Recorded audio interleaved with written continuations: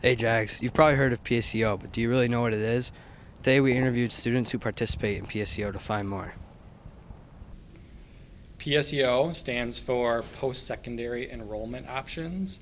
It's a program that's available to juniors and seniors here at Jefferson. It's a state of Minnesota program where students in high school can attend college and take college classes, and you get credit for college and high school credit.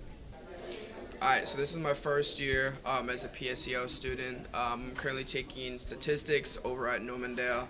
I like it because, I don't know, it's something different. It's not like through the school, and of course you get like a college credit for it. I think my favorite thing about it though is like not having like a fifth and a sixth hour. I can kind of just leave, and for me I have a hybrid class, so I don't have class every single day. So I can kind of go home sometimes and work on some other things as well. But overall, it's been a good experience so far. So I have 2 free periods at the end of my day, so I can go home and do my PSEO work from home, and it's a kind of more relaxed work. Like, I'm still learning, and it's kind of more accessible because I can email my professor whenever I want.